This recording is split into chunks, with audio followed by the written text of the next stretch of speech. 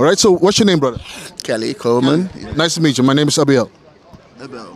Yes. Deuteronomy chapter 28 and verse 15. But it shall come to pass, if thou wilt not hearken unto the voice of the Lord thy God, to observe to do all his commandments and his statutes, which I command thee this day, that all these curses shall come upon thee and overtake thee. So let's find out. Hold this. Give me verse 1. Deuteronomy 1 verse 1. Let's find out who Moses is talking to. All right?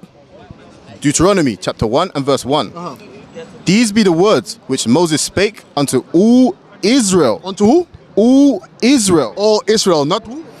All Israel. So not the Nigerians, not the so-called Africans, but who? All So Israel. go back to chapter 28 and verse 15. So Moses is talking to who? All Israel. Read.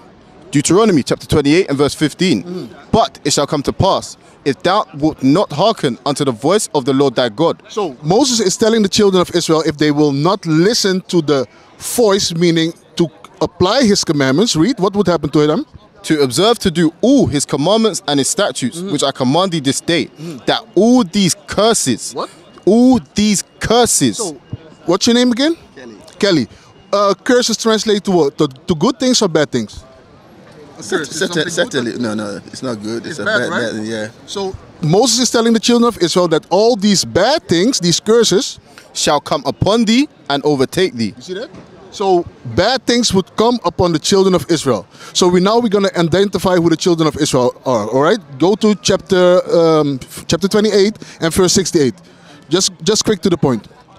Deuteronomy chapter 28 and verse 68.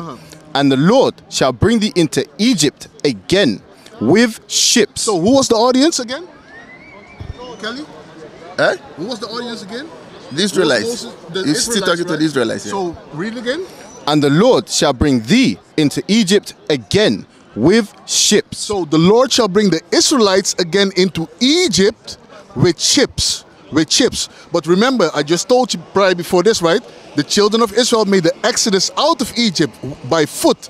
Correct? So now Moses is telling them, I'm going to bring you back into Egypt with ships. Let's find out the definition of Egypt in the Bible. Give me that in Exodus chapter 20 and verse 2. The Bible is just like a big puzzle, right? Read. Exodus chapter 20 and verse 2. I am the Lord thy God, which have brought thee out of the land of Egypt. Out of the what? Out of the land of Egypt. Read. Out of the house of bondage. Kelly, bondage translates to what? Suffering, And? difficulties, slavery, yes, bondage. slavery. Read again, officer. I am the Lord thy God, which have brought thee out of the land of Egypt, out of the house of bondage. Remember, the children of Israel were in bondage under the Egyptians, right? So go back to Deuteronomy chapter 28 and verse 68. Deuteronomy chapter 28 and verse 68. And the Lord shall bring thee into Egypt again with ships. God is going to bring the children of Israel into Egypt, meaning into slavery, into bondage again. How? With ships. Which people went into cargo slave ships? Kelly? That's us so-called black people, right? Yes, of course. Yeah. Read. By the way whereof I spake unto thee, thou shalt see it no more again. So the same way Moses told us, prophesied for us, the same way it happened, what? More than 400 years ago, right? 1619, 1492, right? Read. And there ye shall be sold unto your enemies. So once you come from these slave ships, you're going to be sold unto your enemies, not your friends, not your brethren, unto your enemies. Read. For bondmen and bondwomen. So for slave men and slave women. Read. And who saved us? Who saved us? Who saved us out of slavery, out of bondage? If you're talking about Moses or Jesus Christ. No. Hey. Now you're touching something very hard. But who ever saved the black man out of slavery? The black man out of slavery. Yeah, who saved us? To me, it's Jesus that saved me. No one. Noah. Oh, sorry. Noah. Noah? Did you say Noah? No, who saved the so-called black man out of slavery in 1419, 1619? I don't know. You don't know? No man, right? So let's see what the Bible says. And no man shall buy you. You see that? No man was able to save us out of this condition. Malcolm X, right? Sojourner Truth. Who else we had? We had Boney, we had Tula, right? All these black... Exactly, all these Tula, right? All these black leaders try to save us out of bondage, but the Bible says what? And no man shall buy you. No man shall buy you. So now I want to touch on something heavy what you said, because you said Jesus Christ. Give me Luke 1:68. The only one who can save us out of these oppressive conditions is Jesus Christ. Read. Luke chapter 1 and verse 68. Blessed be the Lord God of Israel. No, of all nations. Of Israel. The God of the Bible is the God of the who? Of Israel. He's the God of the Israelites. You're Pentecostal and you never know that this Bible is only pertaining to you. Read. For he hath visited and redeemed his people. So he's going to visit and redeem, meaning save his people. Read. And have raised up an horn of salvation for us in the house of his servant David. That's Jesus Christ. Read. As he spake by the mouth of his holy prophets, which have been since the world began. Read. That we, The Israelites, should be saved. From who? From our enemies. We have to be saved from our enemies. Our enemies. The same enemies who sold us into slavery on cargo slave ships. Who brought us here in London, in Bristol, Amsterdam, Rotterdam, the Caribbean. Read. And from the hand of all that hate us. And from the hand of all that hate us. Read. To perform the mercy promised to our fathers. So, brother, Daniel, can I have your attention? So, do you understand what the Bible says? We was brought into slavery on ships, and the only one who can save us out of these conditions is who? Now it's Jesus Christ. So, my next question is, do you know how Jesus Christ looks? How he looks? Yes. Which picture, which image do the churches portray? We see the image of a white man there. Oh, sorry. We see the image of a white man there. You see the that what? the image of the white man there. White man, right? Yeah. In all churches, right? Yeah. All media, right? Especially in Catholic churches. Okay. So let's find out. Give me John 7:38, officer. Let's see what the Bible says. Because the churches indeed portrayed a false image. So let's see what Jesus Christ says. John 7:38. The book of John, chapter 7 and verse 38. He that believeth on me, as the scripture hath said. The scripture says what? As the scripture hath said. So the Bible says we have to believe on Christ as the scripture has said. Read. Out of his belly shall flow rivers of living water. Meaning what? You will have understanding of the scriptures. So let's go to the image of Christ in the Bible. Read. Revelations chapter 1 and verse 14. His head and his hairs were white like wool. Read. As white as snow. And his eyes were as a flame of fire. Okay, so let's deal with the first part. It says his head and his hairs were white like wool. So if you have the flyer there, right? Yeah. Can you turn it? Can you turn it? The front with the image. Yes. Okay. So can you describe what the book of Revelation is saying? I said that the head is white as snow. And that's it. Read again, officer. His head and his hairs were white like snow. Sorry, were white like wool. So that means what? The hair on top of his head and the hair on his face were white like wool. So my question again is, which people on the planet Earth have woolly textured hair? The black man. The who? The black man. So, but why do they portray a white man with stringy hair in the churches? I don't know. I don't know why.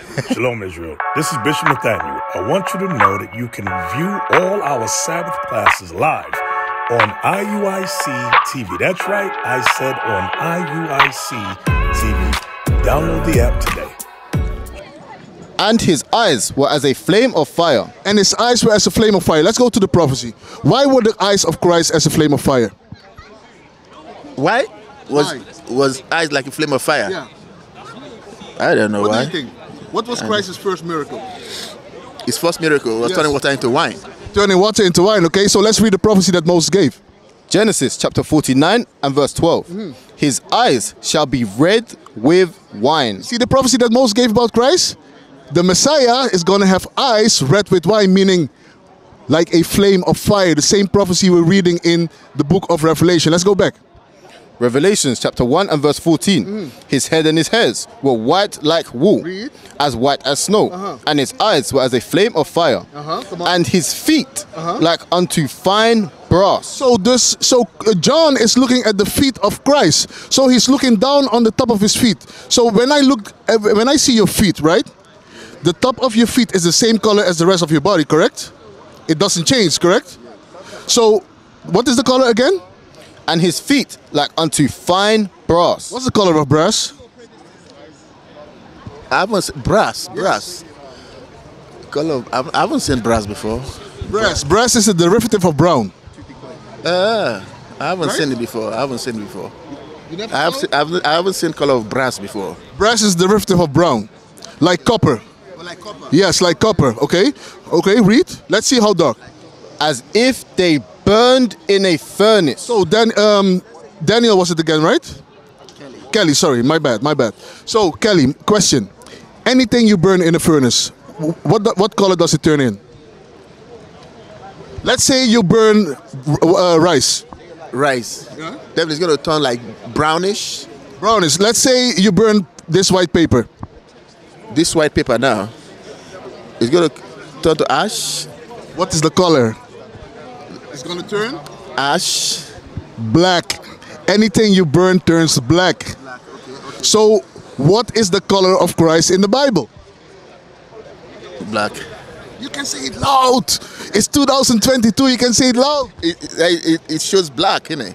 He's a black man according to the Bible. Correct. He's a black man according to the Bible. Now we have established that, right? We have established that Christ is a so-called... I see you're amazed. Somehow, yeah, of course. But can I ask you something? What's your age? I'm 54. 54. And after 54 years, you find out that Jesus Christ is a black man. That's what... Well, that's what people say. That's what people say. And that's what you're saying now. That's what the Bible says. All praises. Read John 7:38 again for me. And then after that, John 8:32.